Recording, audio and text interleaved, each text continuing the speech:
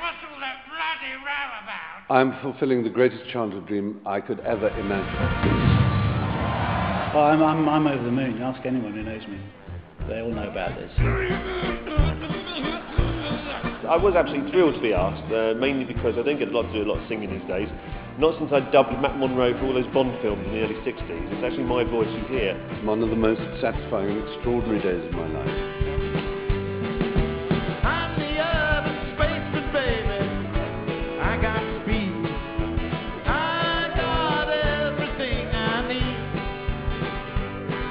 I think as far as reunions go, you have to reach a certain air of desperation before everybody agrees to do it. And I think that they've obviously reached that.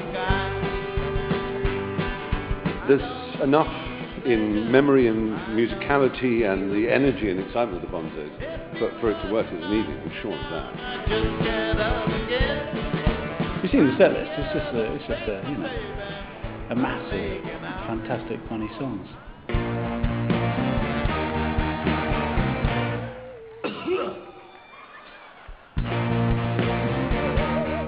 Frank Sinatra moment. We'll be the judge of that. The only people who can do funny music.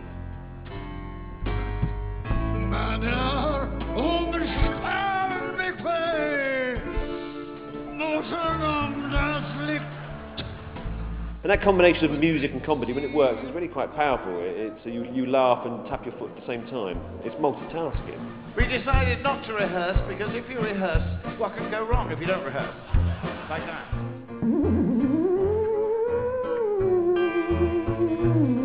I was not a rock and roll sort of teenager, so the Bonzos fulfilled every single feeling I had for comedy and for music and for surrealism and excitement and weirdness.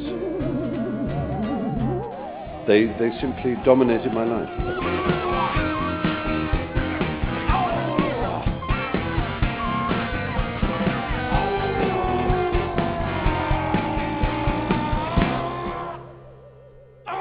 They're secretly quite musical.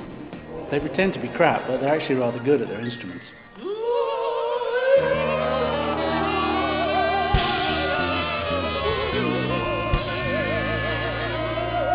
I think they have to do an awful lot to try and stumble as much as they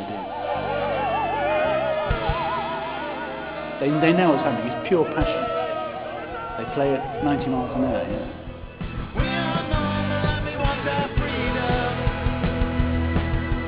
We're not at home outside a pub, are we?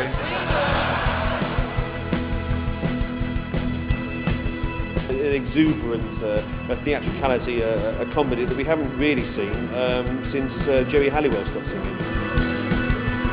The first time I ever heard this record by this extraordinary old fuckers behind me.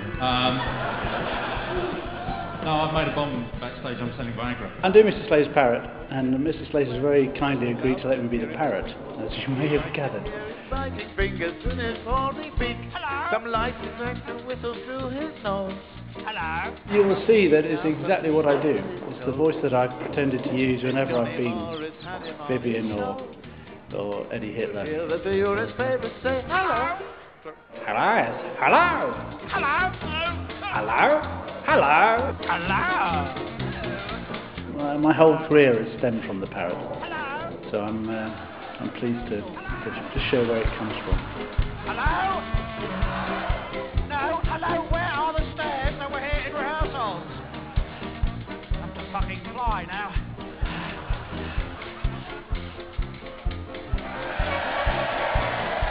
It's the fulfilment of an enormous amount of desire to actually be on stage with the Bonzos. It's a huge honour. All I want is for my 13-year-old self to be present and to gasp and froth and orgasm, writhing on the floor with joy. I'm lucky that they're still alive. So a few of them are looking a bit dodgy.